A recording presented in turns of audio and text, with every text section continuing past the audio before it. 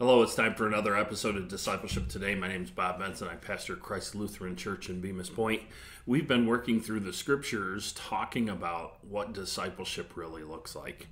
And I want to jump at this point today to a piece of scripture that we're probably all pretty familiar with. It's Matthew 28, 16 through 20.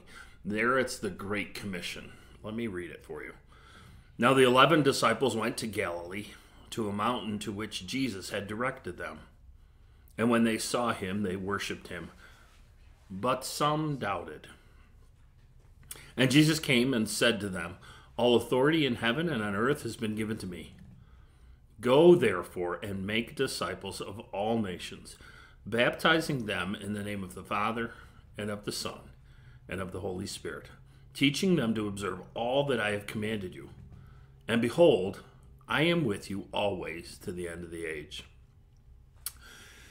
Here in this section of scripture, we have Jesus dealing with his disciples, guys that he poured 3 years into.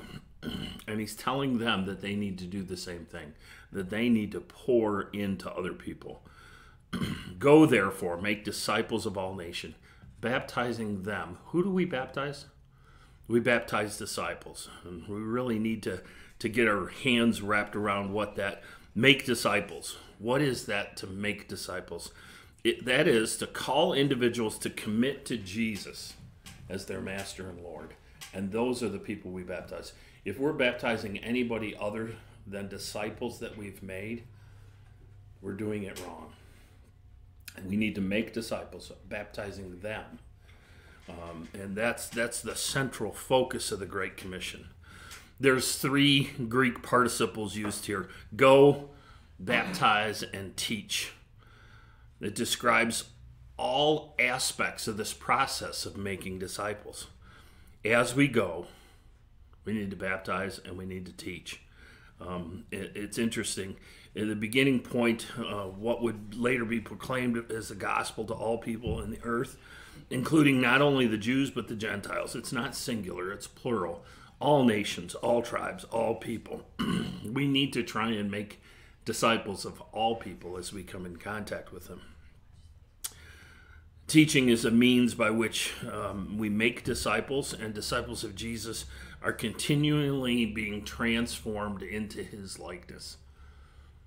Is that the goal of our life? Are we true disciples? Are we trying to get more and more Christ-like? If we are, that's great. We need to pour into people that want to be more and more Christ-like.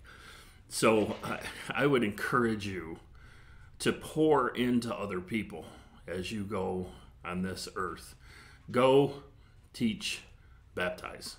We're all called to this kind of ministry. And that's how the exponential growth of the church happens. So for Discipleship Today, my name is Pastor Bob Benson. I want to thank you for taking your time to watch.